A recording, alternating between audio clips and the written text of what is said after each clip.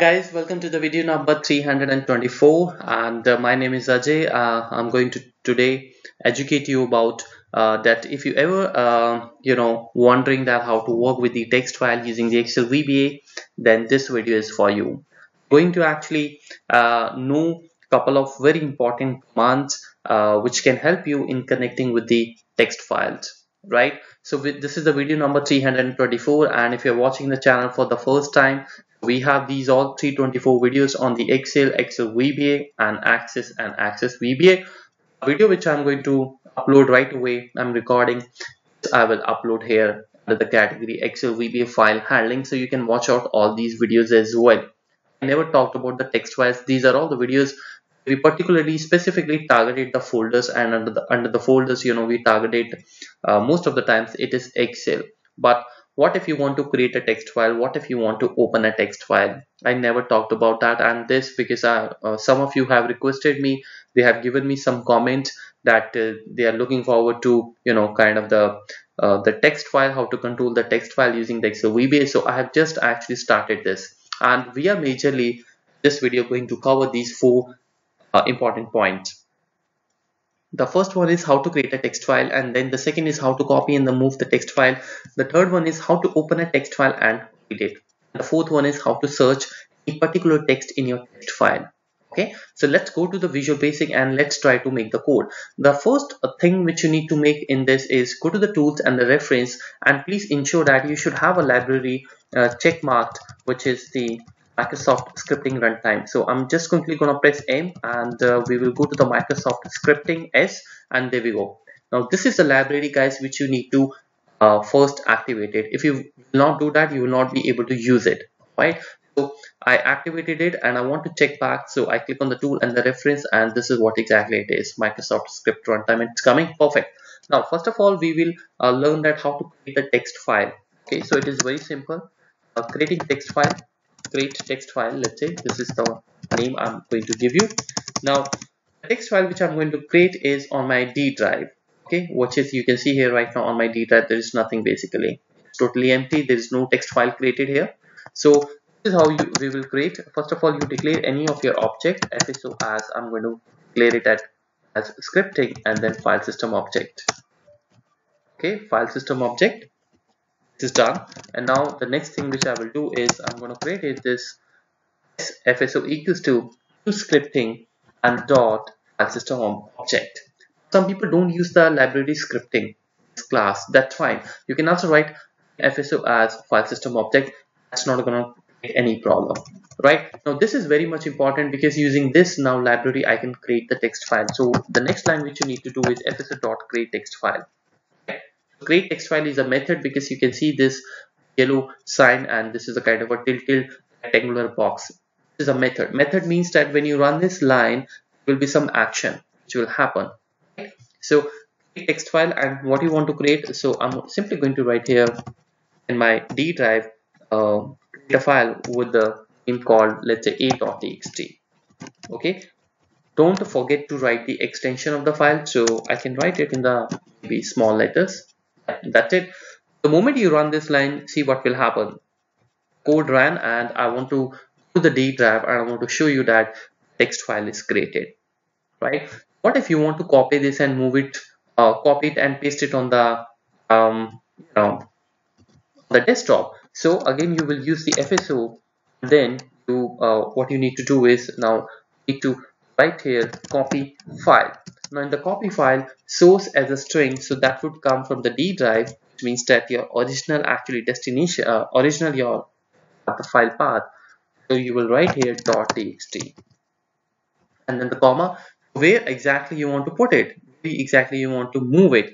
So I'm going to write in the D drive in my actually on my desktop. So I just pick it up path from here, click on any of the file, go to the property, right click and property, and the security, because in the security you have this object name including the path and the file name. So I always use this. Some people prefer using these basically, like this is the folder path you can see here, and then you can type in here.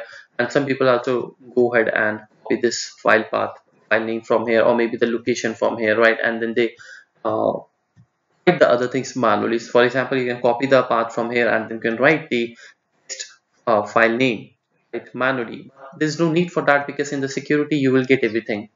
So it's a complete path with the file name. So I just copy this and I'm going to paste it here. There we go. Right. So if I now run this line, I want to show you that file must have been copied. So let's go ahead and so my mistake actually, guys, I'm so sorry. Basically this is not acer.txt. I'm gonna keep it same name, a.txt. You can put some different name as well. So I just run this and there we go.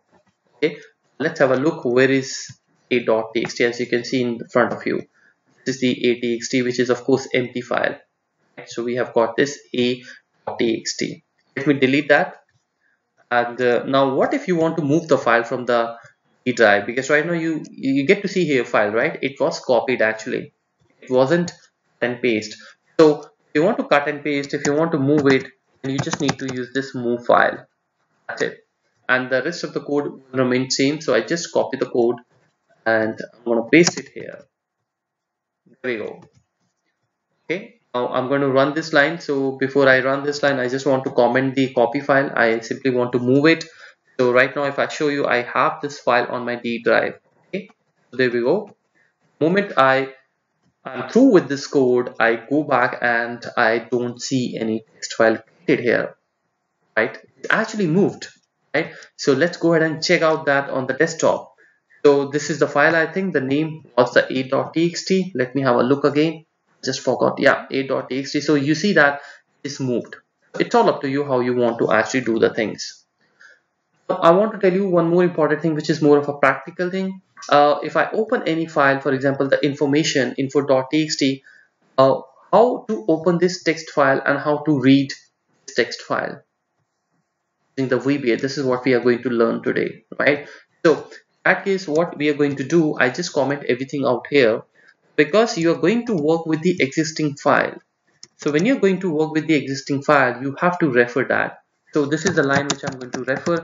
My file, you can declare whatever you want, and then in the script library is a text stream object you need to write. Right? Now this is important for you. And now what is your set?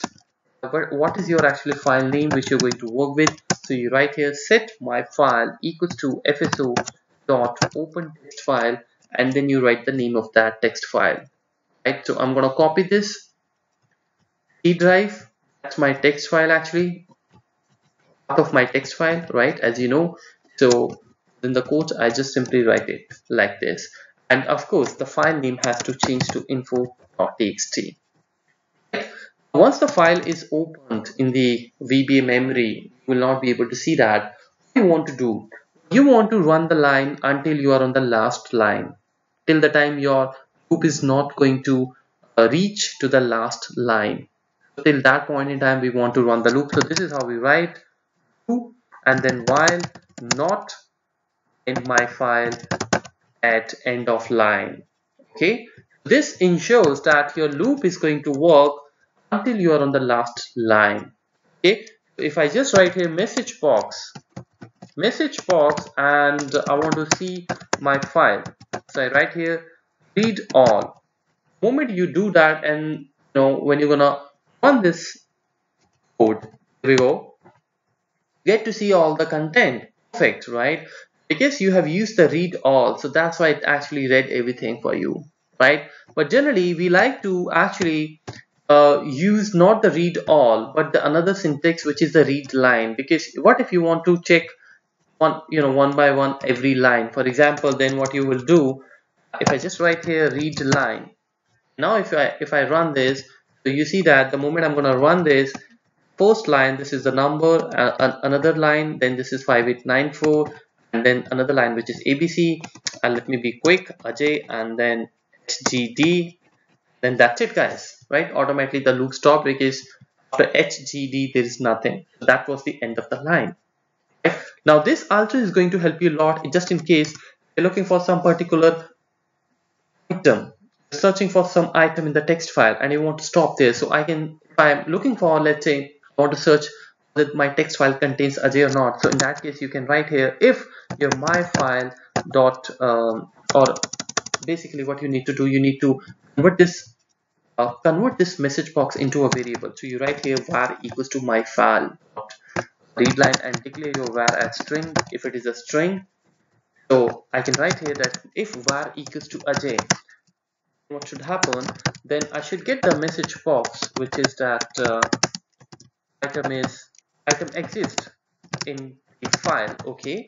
And then after it exists, I don't want to go for the next search because my job is done. Now what if you have 10,000 lines in your text file and somewhere on the fifth line you have that item, or maybe somewhere on the 500 line you have that item which you're trying to search. So why to unnecessarily, keep on running the code? If you get that on the 500 line, then that means the code should immediately stop. There's no need to go to the further, those 15,000 lines or 10,000 lines, whatever, I mean it is. So we can exit from the macro, exit sub, right? So to exit from the macro will stop. And just in case if it is not able to find, then obviously go to the else and end it. Okay, and finally after the loop you can write here that nothing found, because after the loop the code would come only when it will not go in this then part. Because if it go, if it will go in the then part, then definitely the macro will stop because exit sub will exit the macro. So after the loop, if VBA is going to execute this line message box, that means your item actually, VBA was not able to find your item. So you can write here is message box nothing nothing uh, uh, nothing found. Let's say this is how you can write the code. You know that in my text file I have already got this Ajay. It should work, right? So what I'm gonna do is I'm gonna run this again. There we go. Now var holds my first number, obviously, which is not equals to Ajay. So it goes in this mode, and now again I'm gonna run this. Is the next thing. The next thing is 5894. 5894, of course, it is also not equals to Ajay. So again it goes in the else. Now this way it keeps on it keeps on doing like this, and now we got the Ajay. So finally have your message box item exists in the file, and then the macro should stop, macro exit. If I just try to maybe change this value, let's say I'm going to write here Ajay HH, and now if I save the file, you would see that the moment the Excel VBA will run, it will never go in this then part. So end if else, again else, again else, again else, and there we go, nothing found. Right? So in this way you can actually check your contents as well, right? This is all about how to deal with the text files, guys, and in the future I'm going to upload some more of a practical videos. I wanted to keep it very basic because first you should have a good understanding, that what are the important commands and what is exactly this scripting dot file system object library. We have seen this library. If you're following the channel for the first if you're already following the channel, then you might have seen it. I've used this a lot. I was showing you also over here. Text file is something which is a new topic to all of us. I never actually discussed the text files in this way, that how to create, how to open, how to control the text file. So first I wanted to give you good clarity on this. Now once you are through with this, going forward we will talk about some of the typical things. For example, if you have a lot of text files, right now you learned how to move and copy the one text file. What if you have 100 text files? Maybe out of those 100 text files you are looking for some particular file, whether that exists under that folder or not. So you can do all that kind of a stuff using the loops, and I'm gonna talk about that in the coming videos. So thank you so much for subscribing to the channel, and if you haven't subscribed to the channel, don't wait, just be a part of this awesome learning. I have got 325 videos for you, as you know, and all are the combinations of different, basically the basic videos, the intermediate level videos, and of course the advanced videos. We have got everything for you. So thank you so much, and I will be back very soon. Till then, you stay happy and have a fantastic learning. Thank you so much, guys. Bye bye.